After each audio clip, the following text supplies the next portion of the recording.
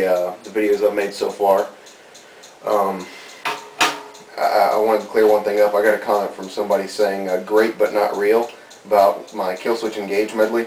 It's very real. I'm playing the stuff. My kit's really making a bunch of noise, but the sound of a mixed kit and a mixed band along with my kit that is just coming out of, you know, a camera microphone does not sound good. And I didn't want to butcher the song. But I'm playing the same stuff Justin Foley's playing in those videos. Dream Theater I'm not, because I'm not Mike Portnoy, I never will be.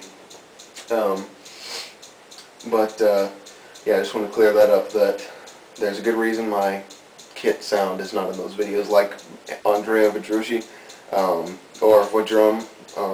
He's a drummer on YouTube, and he mutes his kit sound. Now, if I had, you know, I mean, I've got a bunch of Sennheiser mics, but I'd rather not set them all up and then have to go through that process of trying to, you know, incorporate them. I just take out my kit sound. It's just as cool.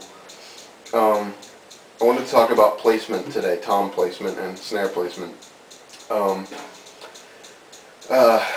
There's two types of placements, cockpit and flat stick. Basically, cockpit is where you have your toms and, you know, facing almost completely directionally at you. Cymbals up high, you know, slanted down. It just looks like a cockpit. Everything's kind of surrounding you, wrapping around you. And flat stick is the way I have my kit. I have things facing in a little, but my cymbals are mostly flat. I face them in just a little bit so I don't break the edges, because I am a hard player sometimes. I mean, I go through about a pair of sticks a week.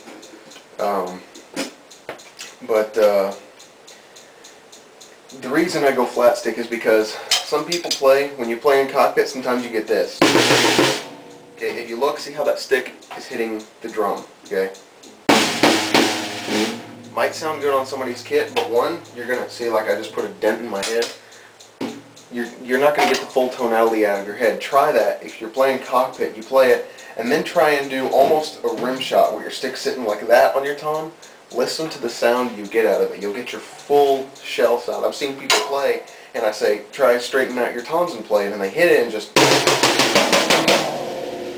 and you get this full-bodied, thick, loud noise that just sounds amazing when you hit it with the flat stick, because you just don't get the power, you know. It just sounds soft and dull when you hit it like that, but when you get it, you get so much more attack. Same with the snare.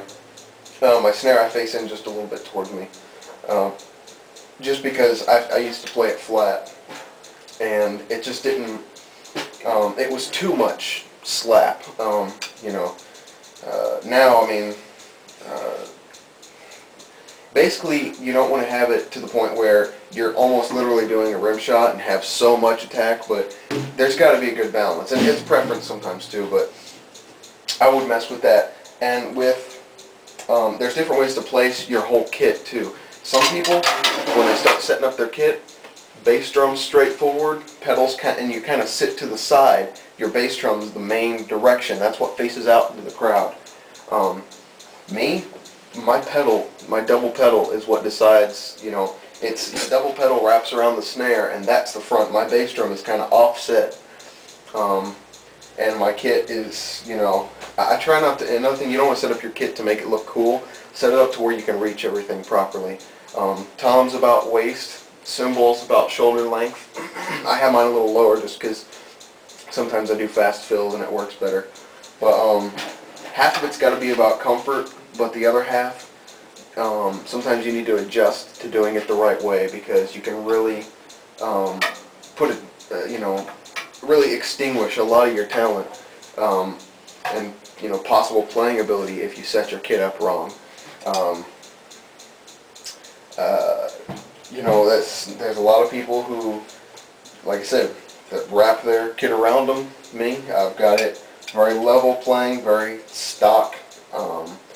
So that's the way I set my kit up, and I think I'm going to just keep putting up videos of performance stuff, and occasionally, like this one, you know, talking about stuff. So I'll have another video up, probably just after this one. talking about something else. So thanks for watching.